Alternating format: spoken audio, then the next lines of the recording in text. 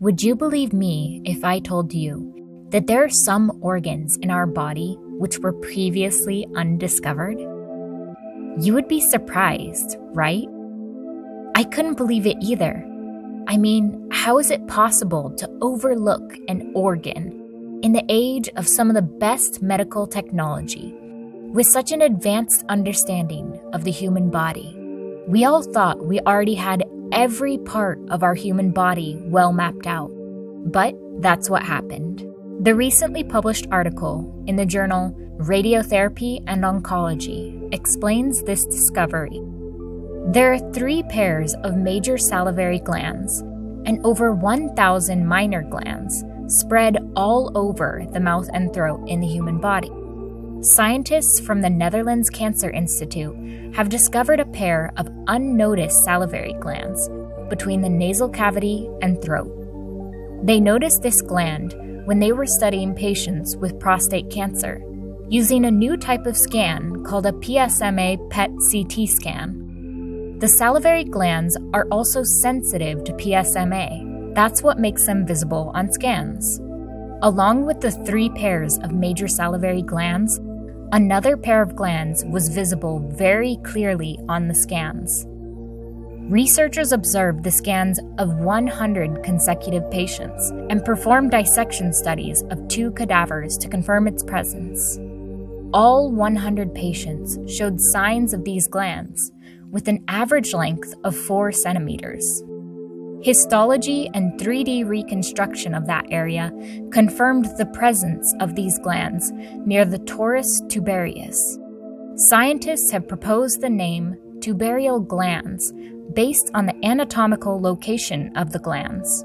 So, how did we not know about these glands previously? These new glands are at a poorly accessible anatomical location, under the skull base, which is an area that can only be seen using nasal endoscopy.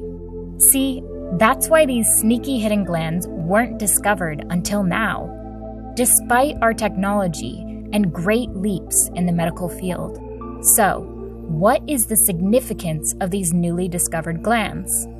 Usually, salivary glands produce saliva, which helps us with swallowing, digestion, tasting, chewing, and dental hygiene.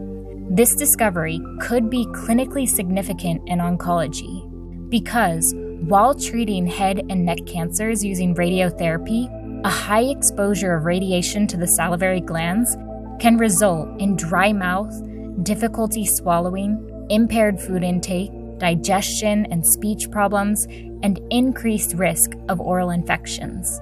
For this reason, our major salivary glands are considered as organs at risk during radiotherapy.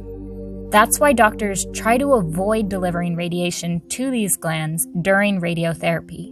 But since we never knew about these tubarial glands before, we never considered that area as organs at risk. And these new glands have always been exposed to radiation during radiotherapy. Researchers analyzed the data of more than 700 patients who had undergone radiation treatment and found that the radiotherapy dose to this area was associated with complications like dry mouth and trouble swallowing. This is why patients experience side effects related to salivary glands after radiotherapy, even when we avoided delivering the radiation to our major salivary glands. This discovery is not only surprising, but it is also good news to head and neck cancer patients.